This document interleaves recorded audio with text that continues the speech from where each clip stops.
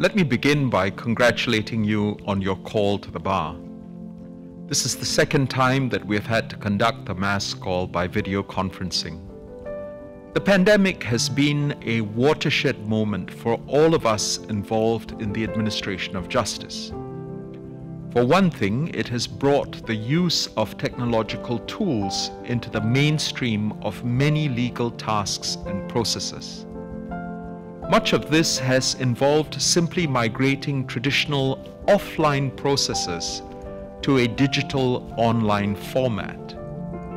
But it would be a mistake to think that this is the main gain to be had from the integration of technology into our work as judges and lawyers.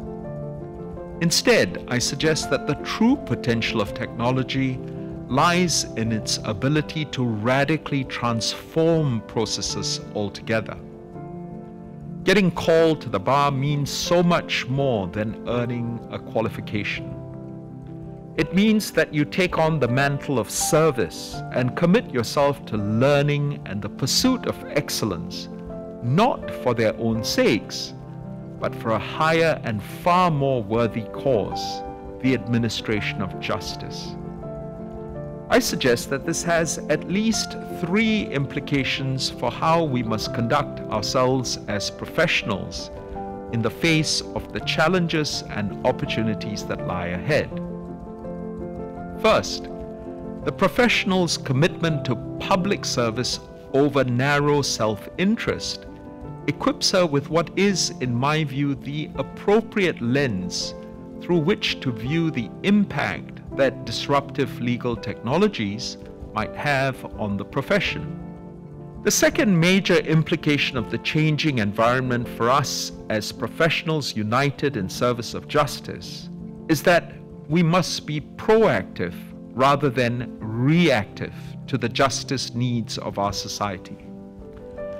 My third and final point on the implications of the rapidly changing conditions that confront us relates to what Dean Pound had referred to as the professional's pursuit of a learned art.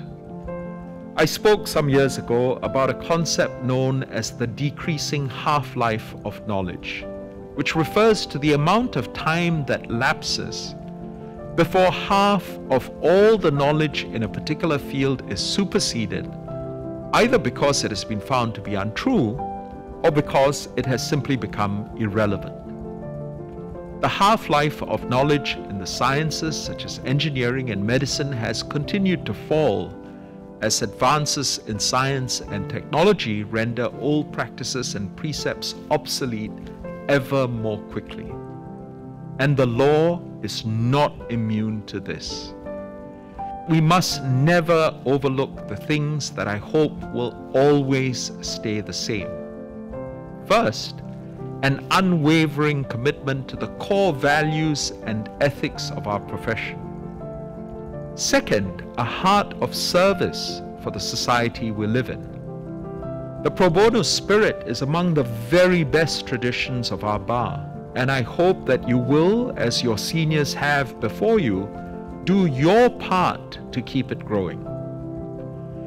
Third, we are first and foremost a professional community.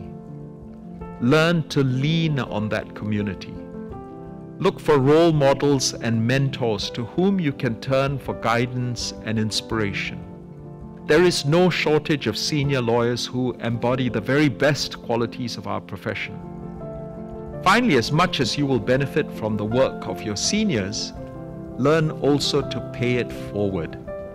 The Law Society and the Singapore Academy of Law both provide excellent avenues for you to contribute to the work of our professional community, and I hope you will actively participate in the various committees and focus groups. On behalf of the judiciary, I welcome you to this profession, and I extend my heartiest congratulations and best wishes to all of you for a satisfying and fulfilling career ahead.